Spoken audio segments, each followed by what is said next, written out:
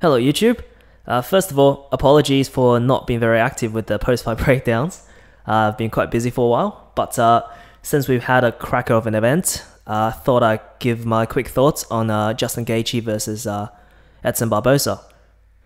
Now this was a fight between two distinctively different kinds of strikers. Justin Gaethje, being the pressure fighter, loves to roll with the punches, basically using his forehead to block punches, using the bull guard a lot, which is basically putting both his hands on top of his forehead, walking his opponents down, throwing hooks, overhands, body shots, and leg kicks. And we're going to touch a bit more upon his leg kicks in a minute. While Gaethje and Barboza is more famous for his spinning attacks, spinning back kicks, wheel kicks. He's also got a very fast switch kick and some devastating leg kicks. Despite having such devastating accuracy and timing, perhaps Barboza's most famous flaw is that, whilst being pressured, he does not move off the fence very well, and he will often panic circle away from the fence, trying to re-establish his position in the center of the octagon. We saw this in the Benish Dariush fight, we saw this even in the Khabib fight, and it was also present in this fight. Now let's go back to the beginning of this fight and see how Gaethje sets up this KO. Now in the beginning, both men tried to establish their leg kicks. Justin Gaethje landed a lot of leg kicks upon Barboza's lead leg as he was timing Barboza as he was shifting weight.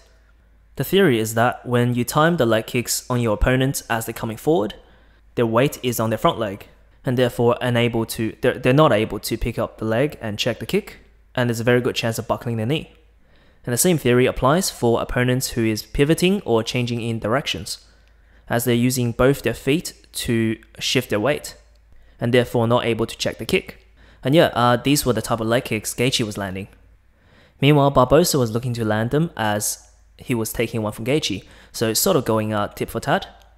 And you could see that they didn't have the same effect as he didn't catch Gaethje shifting weight.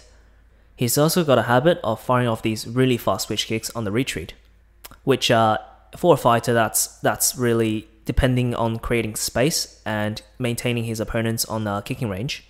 By switch kicking on the retreat, he's essentially leaving himself on one leg, not able to pivot or step off line effectively.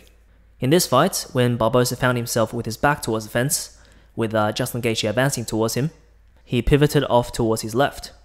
And I think it was 2 times he did that, and on the 3rd time, Gaethje timed him with a beautiful right hook as he was exiting the same side that he showed previously before. And one way this could have been better for him is when he's pivoting from the fence, basically fake pivot one way, go the other. Fighters that come into mind, think of Dominic Cruz, think of Israel Adesanya, Eddie Alvarez, even Stipe Miocic. There's a fair few examples of fighters who do this constantly along the fence. Nonetheless, what a great performance by Justin Gaethje. That man continues to be a bonus machine, and if you're an MMA fan, you cannot miss this guy's fight. Anyways, that's it for today. I'll be doing some preview guides for the next event, UFC 236. We've got 2 title fights coming in. So yeah, subscribe and follow me on Instagram as well to keep an eye out for those. Alright, thank you for listening. If you have any questions, please leave them in the comments below. And I'll catch you guys next time.